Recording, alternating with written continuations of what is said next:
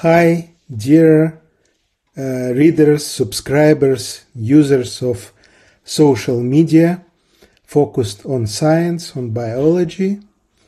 I would like to share with you today the opinion, a view just published this month in renowned biology journal, Nature Reviews Molecular Cell Biology, by professor from Great Britain, Robert Insel, who works in School of Cancer Sciences in University of Glasgow in UK. It is his text, it is his opinion. Article is entitled Science Twitter, Navigating Change in Science Communication. I totally support Professor Robert Insel's view and opinion. I would like to share it with you. So my function here is just reading through the text, sharing the text with you, and making it available to a broader audience of subscribers of social media who are interested in science. I don't have any copyrights for this text. I don't have any permission to spread his text from Robert Insel. It's my own initiative to share this view, which I find very, very timely view with you. My name is Dr. Alex Sobko. I am also a molecular cell biologist, happen to work in the same field where Robert Insel made very great contributions until now, but this topic is about science communication. So let me start. Science Twitter, Navigating Change in Science Communication, Nature Reviews Molecular Cell Biology, published February 2nd, 2023. Twitter has become an increasingly influential tool in science communication. With the ongoing changes in management, the future of science Twitter is uncertain, and other platforms may succeed it. Whatever happens, it is clear that social media are good for science and here to stay. Science and social media.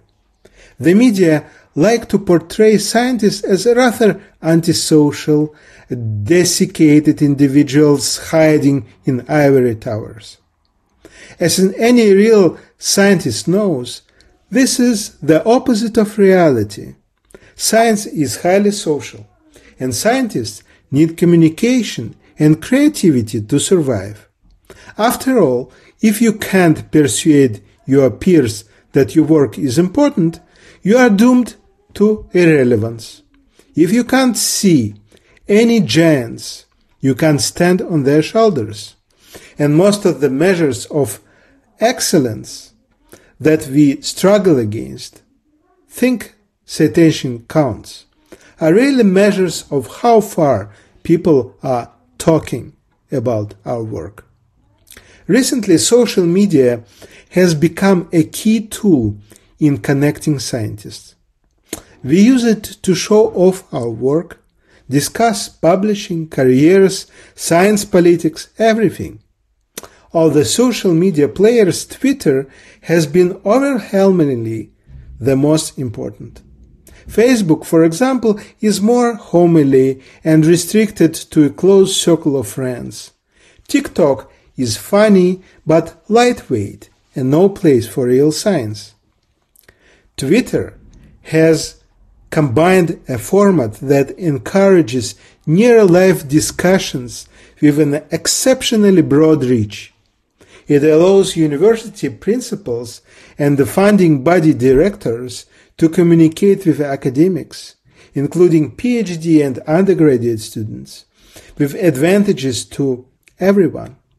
It provides a sense of community to a group that is too large for traditional interactions and has been broken by lockdowns and travel restrictions. But above all, readers are exposed to different science and scientists than they are used to, and new discoveries and publications spread widely and very fast. But the change is in the air, and it doesn't seem positive for science. After acquisition by Elon Musk, the Twitter app and the site themselves still work, but are at risk from loss of the software engineers that maintain them. Existing management and regulation frameworks have broken, with the potential return of abusive people and aggressive science deniers. Many of the key users are appalled and have vowed to move to other platforms. Will they succeed? Will Twitter still be the platform of choice in a few years? Or will social media's influence begin to wane? Science Twitter, the good. The key to using Twitter is who you choose to follow. As a new user, you will see sports and politics, not science. But as you follow accounts that interest you, the central Twitter server suggests other users with similar interests, which focuses what you are shown in the future. The biggest accounts may have millions of followers in the fields most frequented by scientists, universally known as Science Twitter. Thousands of tens of thousands are more common. If you tweet interesting things, people may follow you. It typically starts with only friends and colleagues, but over time you make connections with shared interests and mutual follows. What can this expanding network help you with? Almost everything you want to achieve in science. First, as you might expect, social. Speaking for myself, I have made new friends in my own field, in related fields that I should have known, and I have rediscovered old friends and colleagues. Some I have encountered in person after online invitations. With others I have had long conversations spanning several months without ever meeting. All are wonderful, people I'd never have met without social media. Whole meetings have been arranged from scratch and with no theme other than scientist meeting. As a speaker, I have now been introduced several times from my Twitter persona rather than my CV. This is a great improvement. My science interest and opinions are far more informative than my job history, so these introductions were more interesting for the audience, useful for me, and led to yet more and better communication after the talks. But there are technical as well as social advantages. If you join the right circles, social media is a sea of new and exciting publications you would not normally see, images from the cutting edge of science, and above all, ideas. Advice on measuring protein-protein interactions. There are experts posting most days. The most up-to-date way to calculate similarity between DNA sequences? Likewise, I have found new clones for signaling probes that improve my group's experiments. Equally vital, I have read new hypotheses that change my interpretation of my own data. Science Twitter, the ugly. There are of course negatives. Discussions conducted on screen can often turn rude or abusive without the social restraints of normal human interaction. Some users seem to exist only to provoke confrontation and abuse. In disputed areas, for example, immunology and vaccination, many accounts are suspected to be only impersonations of users, automated, paid, or just maliciously muddying the waters of debate. In more political areas, even in science, pointless or aggressive arguments frequently dominate thought. My strong advice to any potential Twitter user is to stick to science and avoid arguing with deniers and bad actors. The old adage about never fighting with a pig. You both get filthy, and the pig likes it that way, holds true. In other words, never feed the trolls. A more subtle criticism is about scholarship. Social media favors a certain type of science that looks like social media in general, flashy, visually attractive, not too thoughtful.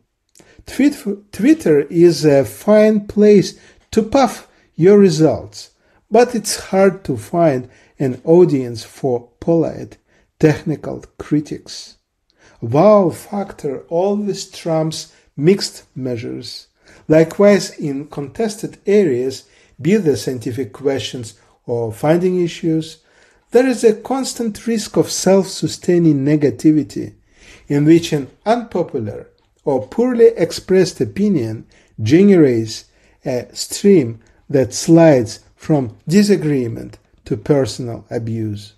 Despite these negatives, Twitter has been a strong positive for science communication, and hopefully it can remain so. But is Twitter doomed? And are there alternatives?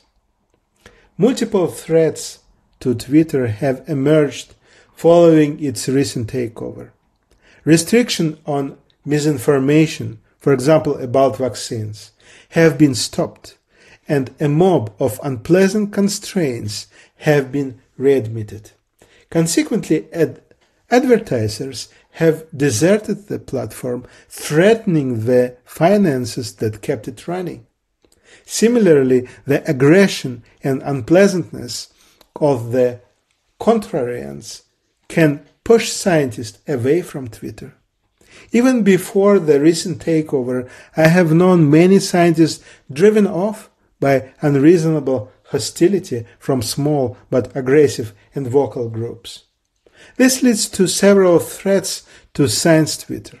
First, it may just run out of money and somehow collapse. Equally, without software engineers, it could just become slower and more unreliable until users abandon it. A more troubling scenario is that the most interesting contributors move on. Science Twitter doesn't, in general, like the new face of the platform, and a high proportion of scientists have discussed leaving. If this snowballs, Twitter will rapidly become pointless for scientists. We will have to go somewhere else. The most likely candidate is a system called Mastodon. Mastodon looks like Twitter and on first sight behaves like it, but works differently. There is no central server, but rather a universe of federated servers with different owners and shared protocol. This has advantages. Nobody owns it, so nobody can sell it as they have Twitter. However, the lack of the server has disadvantages with nothing to suggest things to you. You must explicitly choose everyone you follow. This makes interesting things spread slower and unusual things hard to see, for it also stops your attention being swamped by fluff and politics. Social media has been boon to science, and it's hard to see this stopping anytime soon. The shape it takes in the future and the dominant provider, Twitter, Mastodon, or something unforeseen, are unclear, but scientists should engage with it. If it suits you, use it, and it will reward you. Robert Insel, School of Cancer Sciences, University of Glasgow, UK. Nature Review Molecular Cell Biology, article entitled Science Twitter Navigating Change in Science Communication. Read by a Doctor of Biology,